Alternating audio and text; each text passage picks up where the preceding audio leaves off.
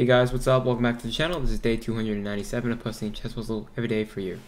This one's going to be from the US Chess Championship. This is round 10. White is Andrew Tang and black is Darius Swartz. And it's going to be white to move in this position. Please pause the video, comment down below what you think white should do in this position to win. So the first move is going to be rook c6.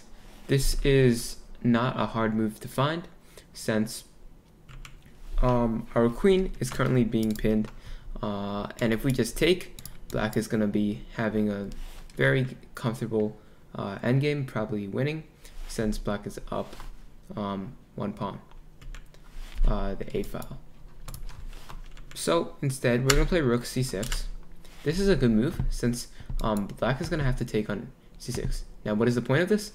Now, our queen is unpinned, so we can play queen e8 check. The king has two places to move to, because otherwise, rook f7, queen takes c6 check, and we were just up a queen for a rook.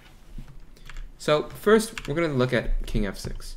If king f6, our rook isn't doing much on h8, so we're going to activate it with rook f8 check. The king's going to g5.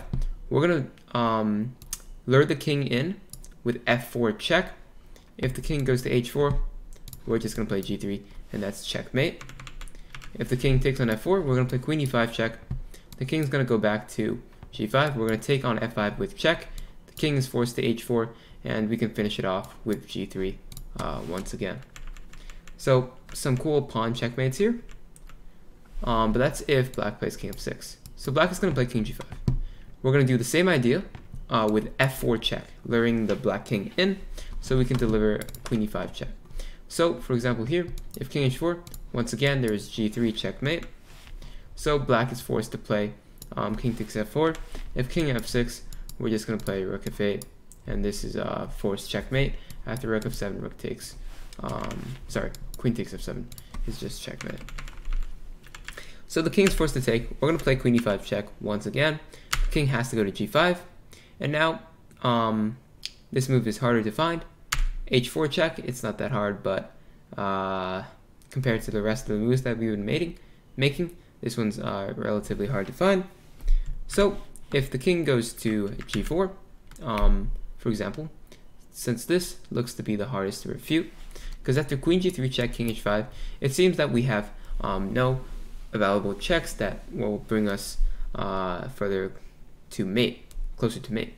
But we have queen g5 checkmate, and this is actually mate in one since the rook is pinning the pawn on h6. This is a cute checkmate here. So king g4 is not possible. King g4 is not possible, obviously.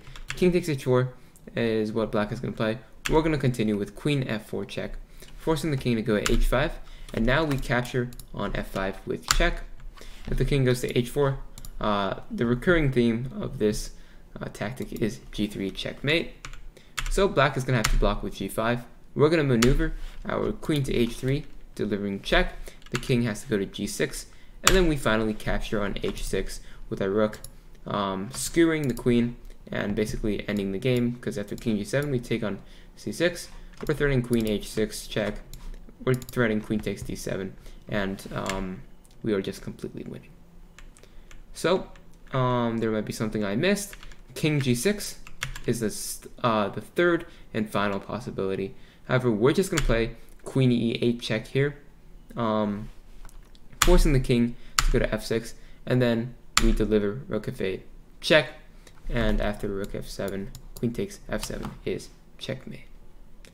Thanks for watching. Hope you guys enjoyed this puzzle, and see you in day 298.